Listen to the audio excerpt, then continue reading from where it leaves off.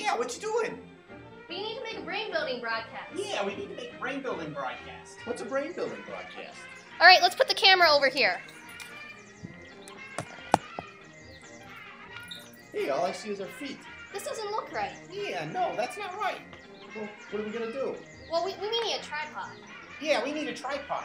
A tripod? What's a tripod? Yeah, what's a tripod? This is a tripod. We're gonna make one of these. We can make a tripod.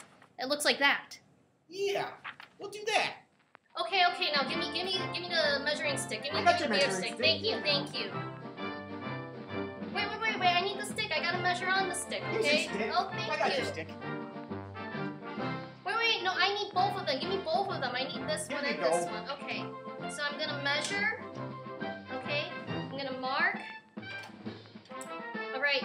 And now I need the saw. I need the saw now. Okay? I got your So saw I need right the here. saw. All right. Thank you.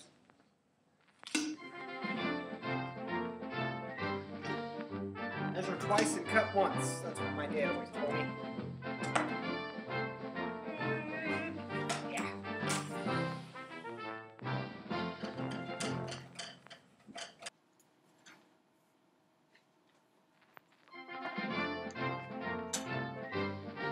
Hey, can you hurry it up? I need the tools to make my part a tripod.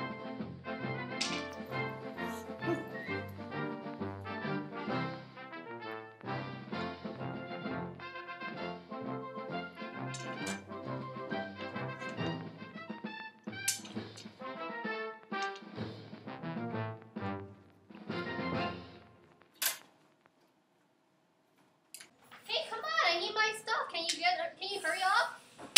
All right, let's see how we did. I think my leg's the best.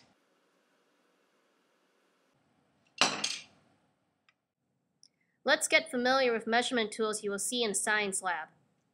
In Science Lab, one of the tools you'll be using is a meter stick. When using the meter stick, make sure that you're always lining up to start at 0.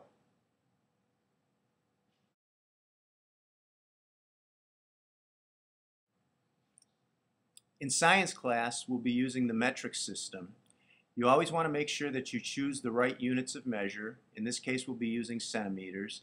And the bird in this case is 26.7 centimeters. In order to find the mass of an object, we need to use a balance scale. This scale is a triple beam balance. To use it, we must have all of the weights slid to the 0. Now we place our object that we want to find the mass of on the pan. We move the first counterweight out until it falls. We know from that the mass of this object is under 100 grams. Therefore, we move it back to 0. Then we use the tens weight and move it out until the needle falls. This tells us our object has a mass that is less than 50. So we move it back to the 40, making sure it settles in the mark. Then we use the ones counterweight. We move it out until the scale balances at 0.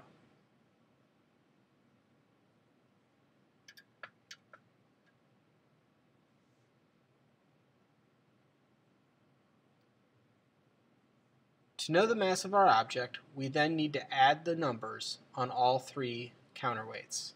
0 plus 40 plus 6.2. Our total mass is 46.2. Using an electronic balance scale can be faster and easier.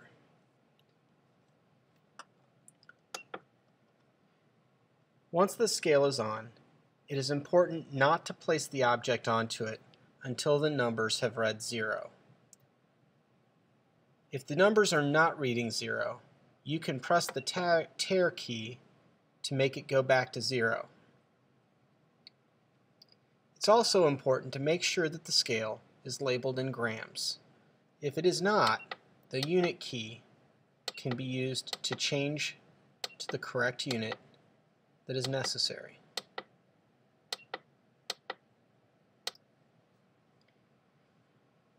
When the scale reads 0 and is labeled in grams, it is okay to put the object on the scale.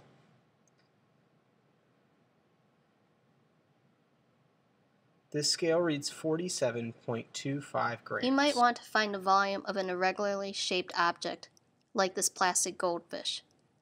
I can't necessarily measure it and then calculate its volume geometrically, because it has so many odd angles and curves. The method you have to use is called volume through displacement. Displacement means to move something. So, you'll need a graduated cylinder with some water. The water here has been dyed so you can see it better. Currently, the level of the water is 20 milliliters. I'm going to mark this so you can see it. So here is the original water level. When you do volume through displacement, you put the oddly shaped object into the graduated cylinder, noting the original level of the water, which is 20 milliliters. You can see that when you put the object inside, it pushes some of the water up or displaces the water. Here is the new water level. Originally, the water level was 20 milliliters. Now the water is 22 milliliters. 22 milliliters minus 20 milliliters is the volume of the object inside the water. So this amount, or this 2 milliliters, is the volume of the goldfish. We finished the brain building broadcast. Hooray! High five! Ah! Oh!